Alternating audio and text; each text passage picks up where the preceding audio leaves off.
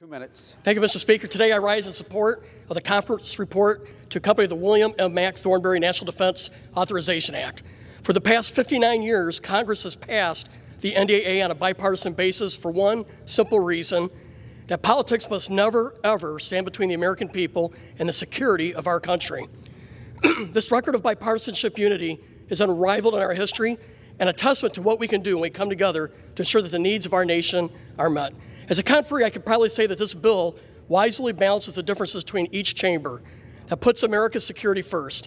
Let me say at the outset that I am in agreement with the President's concerns about Section 230 and the need to deny broad immunity to tech companies that abuse legal protections to censor voices that do not share their particular political viewpoints. However, as important as this issue is, it falls outside the jurisdiction of this bill and deserves its own debate and a separate vote so that every member of Congress is on record where they stand. For members considering to vote no because of this issue, ask yourself, do you think you'll get a better bill in 2 months? The answer is no. I wish to commend the outstanding leadership of Chairman Smith and my friend Mack Thornberry for navigating this bill through conference. Under their leadership, this legislation will continue the readiness recovery we began 4 years ago.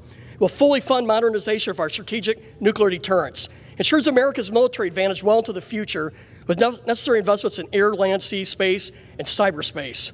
It directs the Secretary of Defense to establish emergency medical surge partnerships with federal, state, local universities, and private healthcare providers to prepare for future pandemics. And it keeps the faith of their service members and military families. This bill also provides long overdue support and relief to veterans suffering from toxic exposure. As an airman who deployed 4 times, I served with many who were exposed to burn pits and now suffer from tumors in their lungs.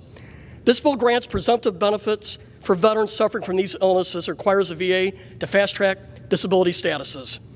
So this conference report provides our service members the tools they need to defend America.